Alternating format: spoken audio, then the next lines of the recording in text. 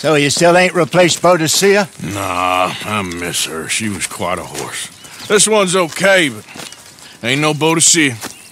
Well, hope you find some shine. I'll leave you to it. Get out of there! That's my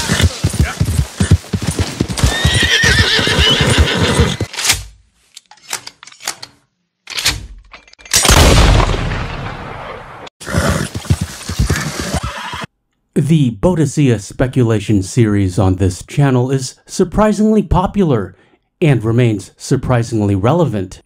I get comments every day on my Boadicea videos. Everyone seems to have an opinion or a story, a tale to tell, and it's a tribute to the greatness of this game that a single line can elicit so much thought and analysis. And as always, I am happy to contribute because I love Boadicea, both as the historical figure and as the name of Arthur's first horse. If you are new to this channel, greetings! I'm your friendly neighbor Superantonio, and please be sure to like, subscribe, and hit that notification bell if you would enjoy seeing more of my Red Dead Redemption 2 content. Ooh, this is the one. I can feel it. Yeah, here we go. Here we go. Ooh, yeah, here we go. The idea for a Sooty Buckskin Dutch Warmblood came from a comment by Neodreth, who wrote, "There is a Sooty Buckskin Dutch Warmblood horse that has one more bar in speed and health than the one you can buy in these stables. The owner of this horse is a prospector searching for gold near Strawberry.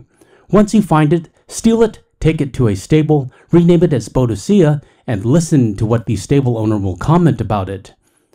I won't spoil it for you, but you will know for a fact that Boadicea was indeed a Dutch Warmblood." Careful there. That comment was intriguing enough for me to respond, which I rarely do these days, and I apologize for that. I do read every comment, and in the early days I took pride in answering every comment, if only to say thank you for watching, friend. I do appreciate your comments. They are great for the algorithm, and the only indication other than view counts that people are watching the videos. However, I am an all-or-nothing type of gentleman, and for me I either have to respond to every comment or no comments. There are no in-betweens for me. There is no compromise. At any rate, the Dutch Warmblood is a fine horse for Arthur. I do like the size and strength. A little slow, but that's okay. They are great horses and come in 3 coats. The Chocolate Roan, available at the Valentine stable from Chapter 2 on.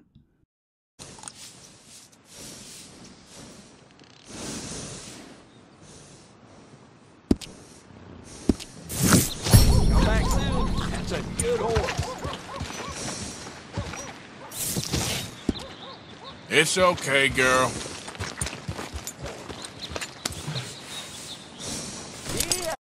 The Seal Brown from the Strawberry stable from Chapter 3 onwards. If you want me to keep that overnight, there's room in the stable. Also the exceedingly rare Cremello Gold Dutch Warmblood, available in Chapter 6. Welcome. Looks like a friend here had a few too many sugar cubes. Got some stable space for rent if you're interested. However, this video will focus on the Sooty Brown Dutch Warmblood, also available in Chapter 2 from the Scarlet Meadow stable. I'm happy to stable that for you.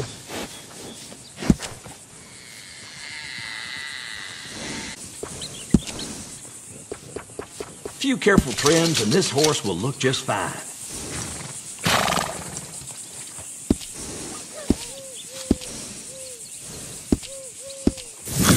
Come back.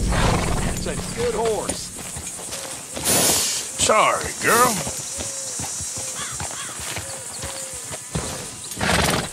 And also available for free, if you're willing to negotiate.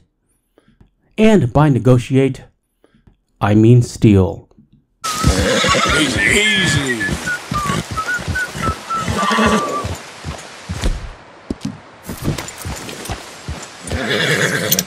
This prospector, by coincidence, has a Sooty Brown Buckskin Dutch Warmblood. Business is good, considering this is a pretty high-end horse in Chapter 2. Well done, sir.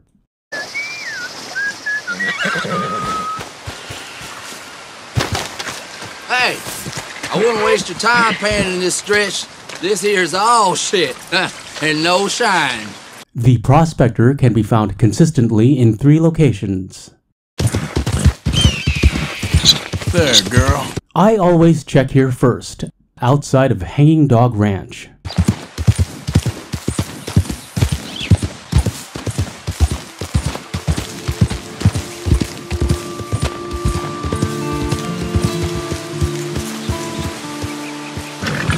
Yep.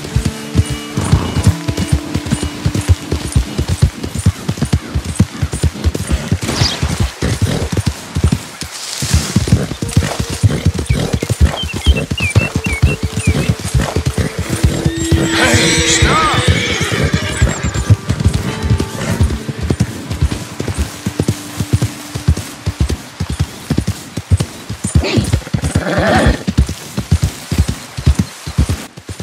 You can usually find him by streams and rivers. However, no joy today.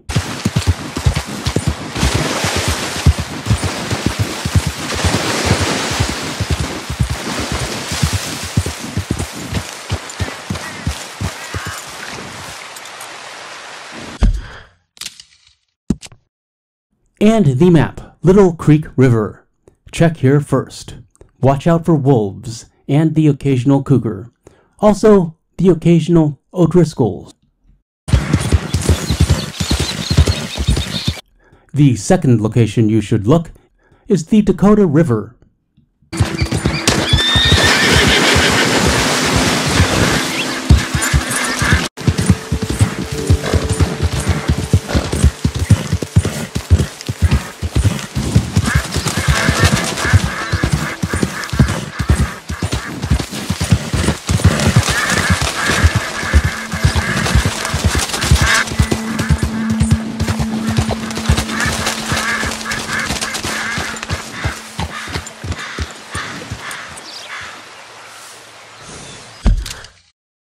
You can find the prospector around the banks, close to Valentine and Horseshoe Overlook.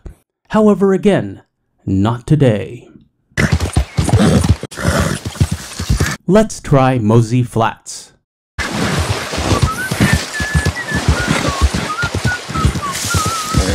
Easy.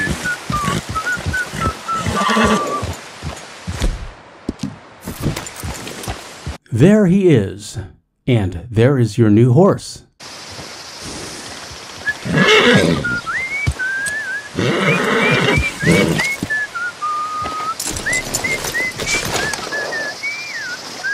Good morning, sir. Routine horse inspection. Hey, I wouldn't waste your time panning this stretch. This here's all shit, and no shine. Woo, this is the one. I can feel it. Yeah, here we go. Here we go. Woo, yeah, here we go.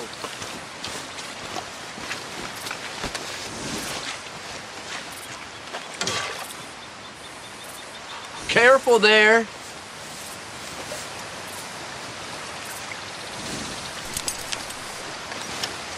Well, hope you find some shine. I'll leave you to it. Get out of there. That's You will lose a little honor, and the prospector will be more than a little upset. Oh well.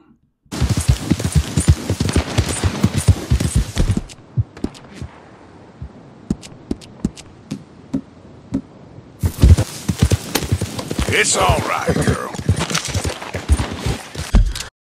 And the map. We were on the Kamasa River, on the edge of Murphy Brood country, just outside of Fort Brennan, where you can find the greatest hat in Red Dead Redemption 2.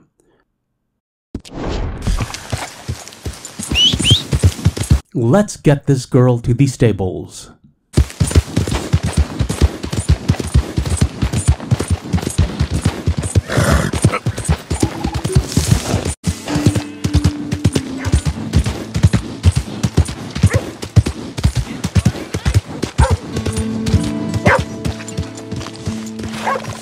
I always try to include this little cutscene of the horse going into these stables in my horse videos, just so you know that the horse is safe.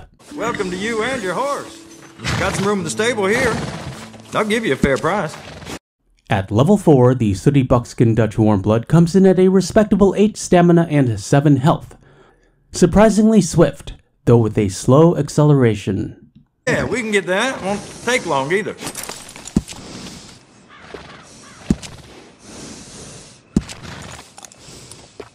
No harm in gussying your horse up. However, the purpose of this video was to name this horse Boadicea, and see what the stable owner has to say. So let's do that. Oh, that's a good match. A good match. Let's hear that again. Oh, that's a good match. Well, it's interesting. A little vague. Much like a horoscope, that response can apply to many scenarios. I would say it's inconclusive, one way or another. Personally, I have never considered the Sooty Buckskin as a Boadicea candidate, simply because I always assumed we were looking for a red horse.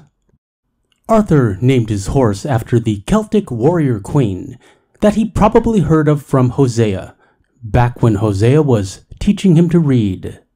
And Boadicea had red hair. That's the first thing you learn about her. I think even the Romans mentioned it in their historical records.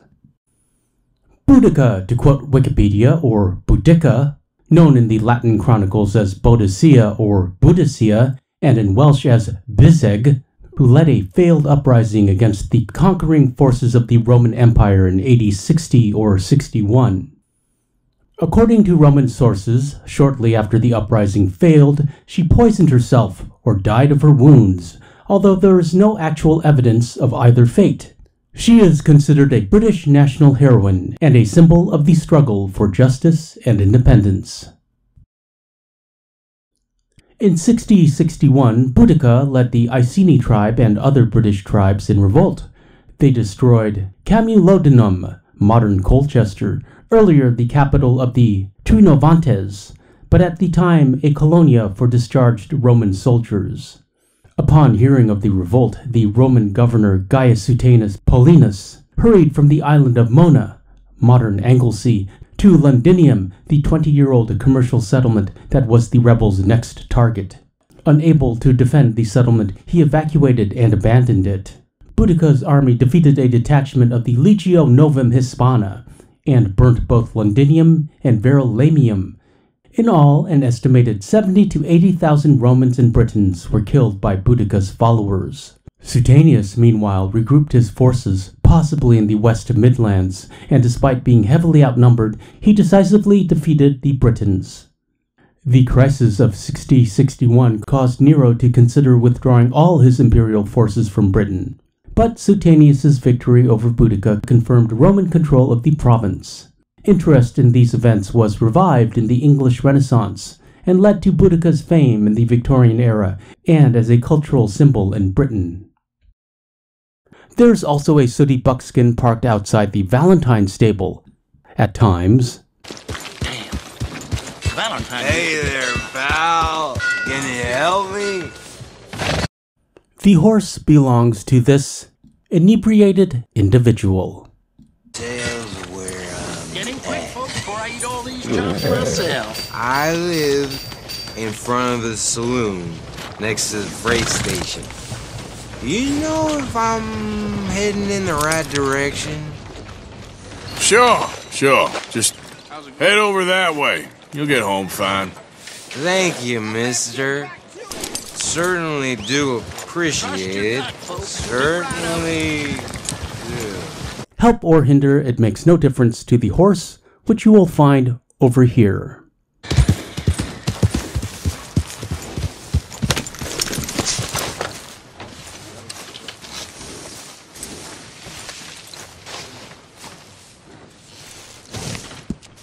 Another free horse, though it seems rude to steal this one. He's gonna be in enough trouble with the wife when he gets home. However, the horse is here if you are so inclined. At any rate, the size is right for me, but the color is off. I am convinced Arthur was inspired by the red coat to name his horse Boadicea. we need to be looking for a red horse. Remember, the name of this game is Red Dead Redemption 2, not Sooty Buckskin Dead Redemption 2. Many thanks to Neodreth for their intriguing comment, and to all of you for all of your comments. I doubt if we will ever truly know who Boadicea was. However, it's always enjoyable to speculate. Arthur and the Sooty Buckskin Dutch Warmblood, who I personally believe is not Boadicea, will take a moment to pose for the thumbnail in the Instagram.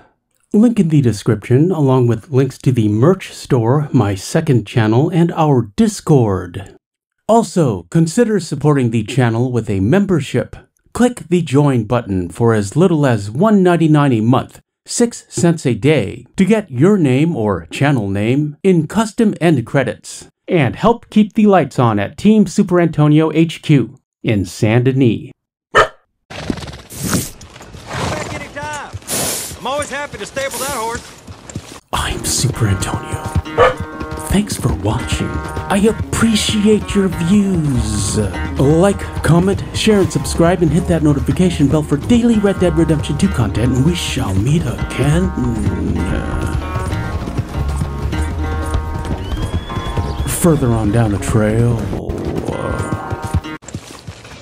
Well done, girl.